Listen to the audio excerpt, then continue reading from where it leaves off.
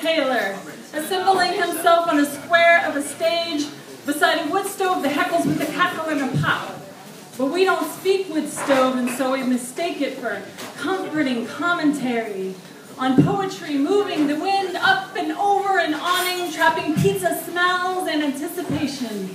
For Opirana is on that square of a stage. The poet has assembled himself beside a circle of a stool, and so he begins. A breath through a conchorn. The wood stove snaps a fucking conchorn, but we are transfixed. The poet puffs his warrior lungs and spits his native speech, shouts, Mariana! And we are grinning like wildcats. The poet pulls flute to nose, music flows with a grace beyond nostrils, but imperative as an inhale.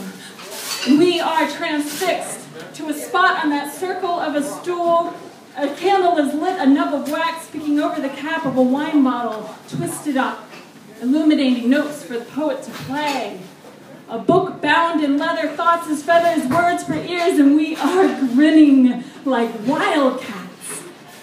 The poet shouts, the poet sings, he's licking the colors of poetry with his native tongue, and now he's strumming Betsy the guitar, and the candle dances in response as he stomps the flamenco on that square of a stage.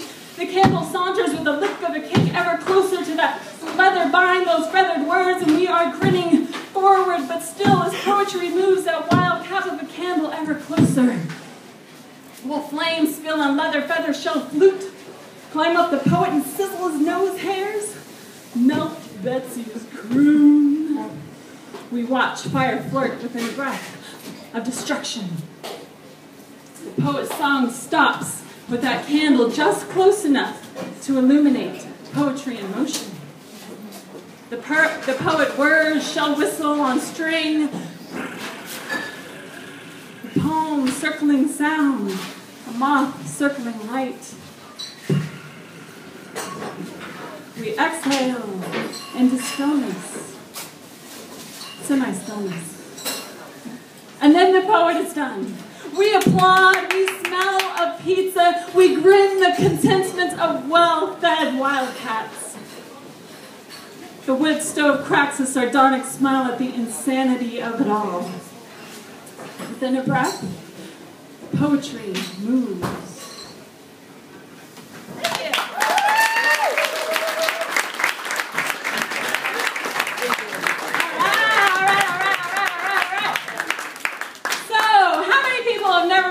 Poetry performance. Woo! Raise your hands. There's some few timid hands. Awesome!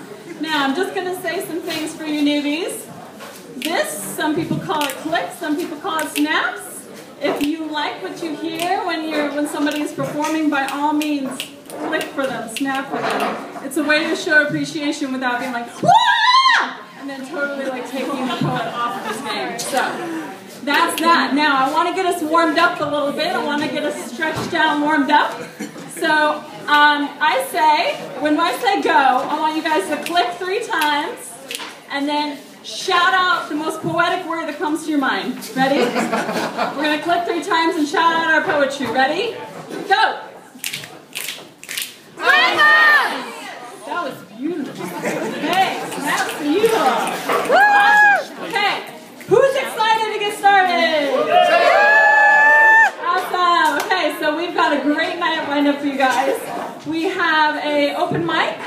Then we are going to actually get Lori May up here all the way from Australia. Looking forward to hearing this stuff. We're going to take a break. And then we're going to get our slam started. And Lori's going to come do some more stuff during the slam. So basically, you guys are in for a real treat. But without further ado, we're going to start off the open mic, and I just want to say, these 2 people who are about to start off the open mic are dear friends of mine. They've also never been on stage to perform poetry before, so they are brand new. Give it up for my flatmates, Katrina